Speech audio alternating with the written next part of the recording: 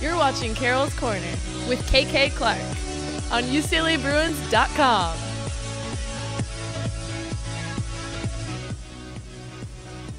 Hey, good to see you again. Welcome back.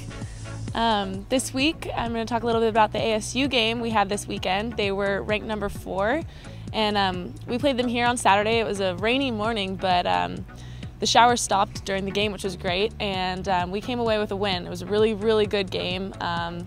The team executed some counterattacks, which was awesome. We were down, but we came back, and we ended up winning 8-6. So it was a great way to end the quarter. And now we have a 2-week break over spring break, and so yeah, we're excited for that. We're just gearing up for finals this week, and as you can see, we have another special guest with us today. This is Natasha Schulman, a junior on the team. Something really cool about Tashi is that she's the only one in her family that plays water polo, which is really unlike myself and some of the other girls on the team. So tell us a little bit about how you got into water polo and what it's like with that family dynamic. It's actually stranger than you'd think. Water polo is a very family-oriented sport. KK's cousins and all of her sisters played.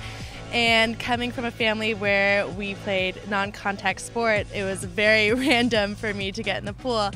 I went to visit my friend who played water polo, and this was when we were 10 and unders, and it was very awkward, and they needed an extra player, and they're like, "Can you swim?" And I'm like, "Okay, yes. Okay, jump in and play." And I scored my first goal that game, and I fell in love with the sport, and I couldn't leave ever since. And my family's been great supporters. They still don't understand what all the whistles mean, but then again, neither do we, so it's okay.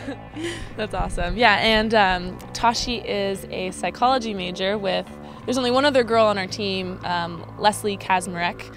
Tell us a little bit about how you guys are studying psychology.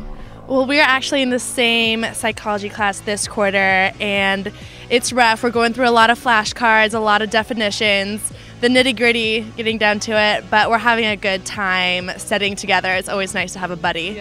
Yeah. And Tashi, tell us a little bit also how your role has changed over the past 3 years. Yeah. I feel like my role has had a big jump. For the first 2 years that I've been at UCLA, I've been riding the bench pretty hard, but I've been having a really good time keeping my strength up, and the team has been doing a great job with supporting me these past 2 years to stick with it, and it turned out to be great because I finally had some great chances this year to get some playing time, and I've proven myself to be, I feel like, a part of the team to get in and play, and they've given me confidence to keep my skills up in practice and to keep working hard, and it's been showing off in the pool, so it's been a lot of fun.